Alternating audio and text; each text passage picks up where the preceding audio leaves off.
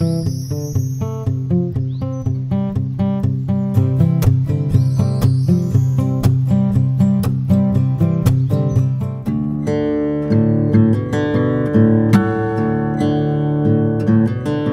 at Deb and Elliot's place at Bellevue Hill, Woollahra, and we're setting up an aquaponics system. So it's part of a bigger project where we're establishing a sustainable landscape as part of a Cooper Creek project. So we're trying to enhance Cooper Creek, which is part of the Sydney Harbour catchment, and this is our little part of doing that. So this is an aquaponics setup.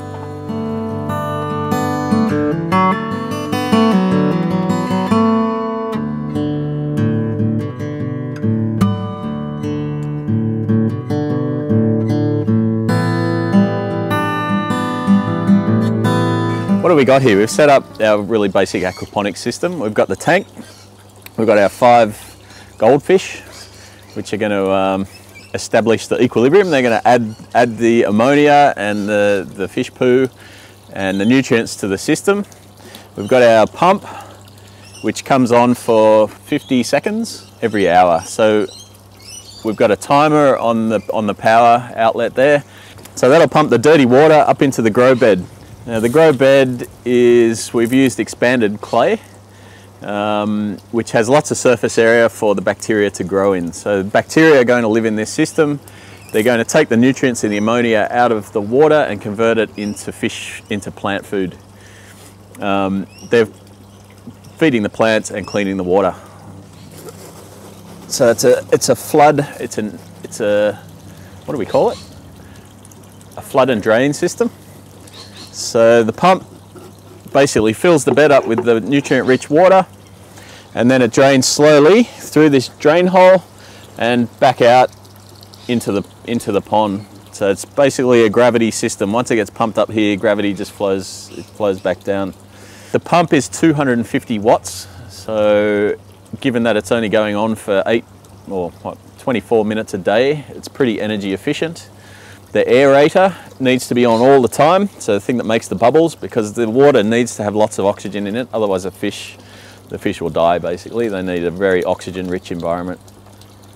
And after 2 or 3 months with the fish in there, just feeding the fish, bacteria will start to grow on these rocks and the system will become stable and quite sort of self-sustaining. And all you do is feed the fish, and the fish feed the plants, and the plants clean the water for the fish.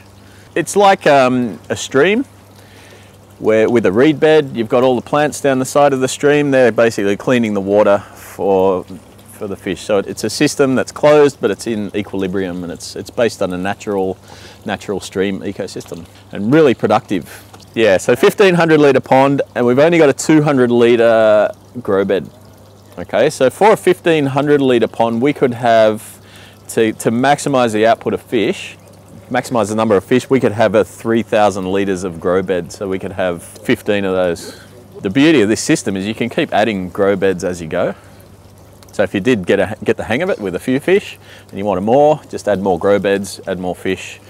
1,000 litres of water will grow approximately 100, at maximum capacity, 100 kilos of fish in a year.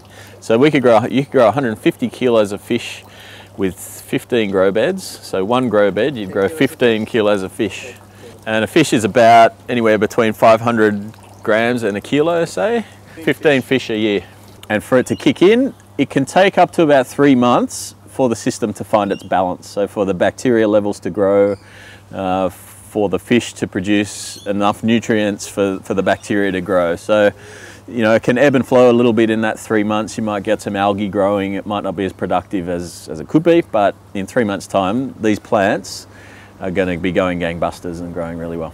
So to set up a system like this, we've just finished actually setting it up in about 4 hours.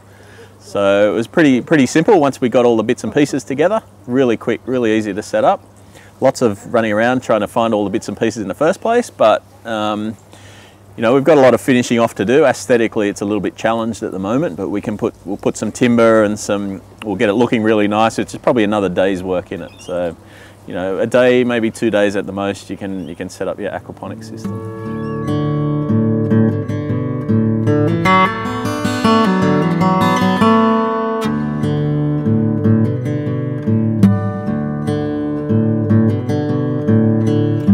So in a nutshell, that's how to install a really quite a simple aquaponics system. Just as a bit of a checklist for maintenance, you want to make sure that that bubble machine is going all the time. If that turns off, you can lose your fish. You want to check that the pump is working and it's going on at the regular intervals that are programmed into that timer. Just keep an eye on the plants, see if they're going okay. There are certain, you can test the water using water testing kits. You're looking for pH and all those sorts of things. And just, you want to make sure that the pond doesn't empty itself. So if we've checked that there are no leaks in the system anywhere, because the last thing obviously you want to do is when the pump comes on, if there's a leak, we could empty the pond eventually. So it's really just keeping an eye on it, making sure the fish are healthy, they're not sort of floating upside down underneath, you know, on top of the water. Oh, the filter, I forgot to show you the filter. So this is our bird netting filter that's cleaning a lot of the particles out of the water before it comes into the grow bed. So it'd just be a case of checking that and just pulling out the bird netting and hosing it out occasionally. So it's the only thing that you put into the system is fish food. So feeding the fish, keeping them alive, and they'll feed the plants. This aquaponics system, it's part of a program funded by Woollahra Council. So if you want more information, you can go to their website, they'll have a link there, or you can visit sydneyorganicgardens.com.au. We are landscape architects and we design sustainable landscapes all around Sydney. And part of that is aquaponics, part of that is chooks, compost bins, veggie gardens, water tanks, anything sustainable garden-wise, we'll do it. So check us out.